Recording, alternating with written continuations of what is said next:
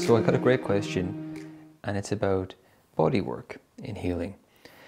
And the question is, why is the body so important in self-realization? So I've heard that to identify with my body is a problem, and I've been doing a lot of body work. But ultimately, if I'm not my body, then why is body work important? So the ultimate self-realization is to know the true self, is to know who you are. And there's a lot of ways you can conceptualize that. It's the ultimate capital S, true self. Who is that? There's also what is the authentic personality that I have, which is another way to think about it. But the big capital S, self, that people talk about is this awareness, this sense of what is observing and what is aware of all these changes. Maybe changes in the body over time, changes in the roles that I occupy in my life that maybe I identify with falsely. So why is the body so important in self-realization? If we're not a body, ultimately, why is it so important? Well, the way I would say this is, answer this is,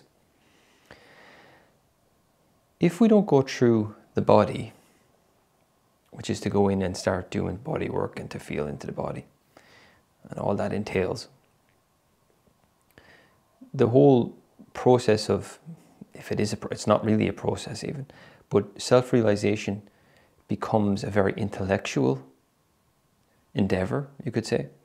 And you can't achieve self-realization or self-actualization in a book.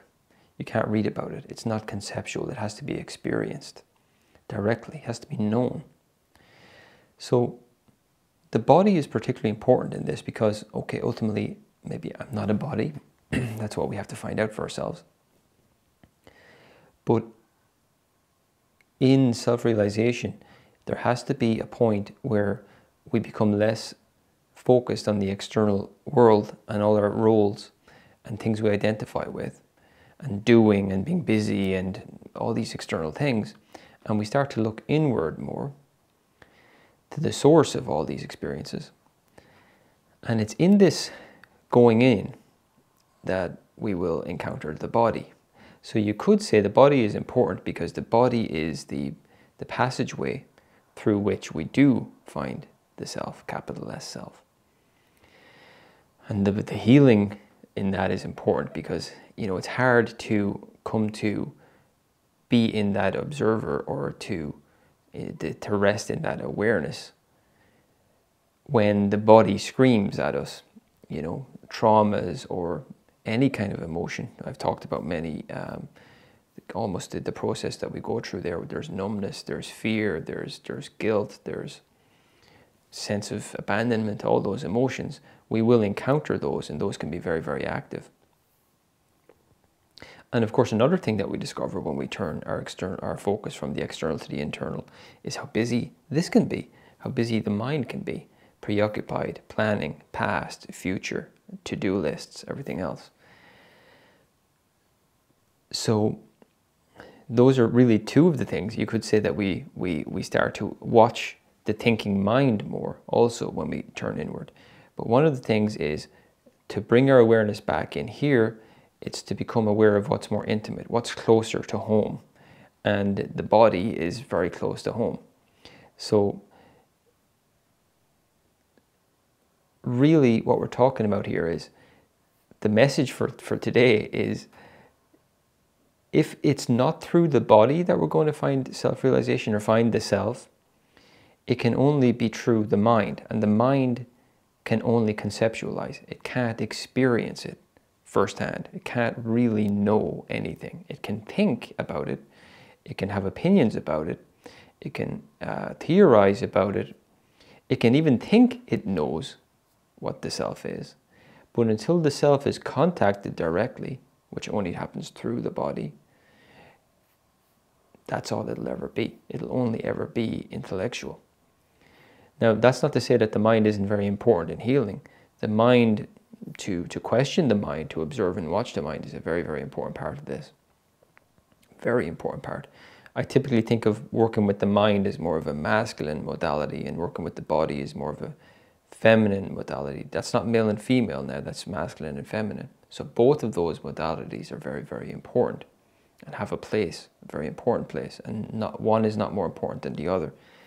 But ultimately the body is something that has to be taken into consideration. So it is through the body, I'm working with the body and feeling into the body, feeling the sensations, feeling the emotions, all those things. And I mean all the bad ones. we like, you know, we're looking at our fears, we're looking at our, there's something wrong with me, the defective story. Coming into contact with those, feeling them fully, that's one of the ways that we will actually let them pass and go deeper. And then we rest in a place where there is no conflict emotionally. And what dawns on us is this stillness, or this presence that is watching everything and has always been watching everything and been aware of everything. And it's through that peace that we actually come, peace in the body, that we become aware of the real self. So I guess what I'm advocating for here is work on the mind, work on the body, because it's through doing this that our big goal of self-realization, finding the self, experiencing the self, knowing the self, will be achieved. So I hope that answers that question, and you know, keep looking inward. Engage with life fully. Step into a role that's necessary, but take that time to step back into self-intimacy, to look into me, into the self, and you will find the self. But it's found through the body, not by denial of the body.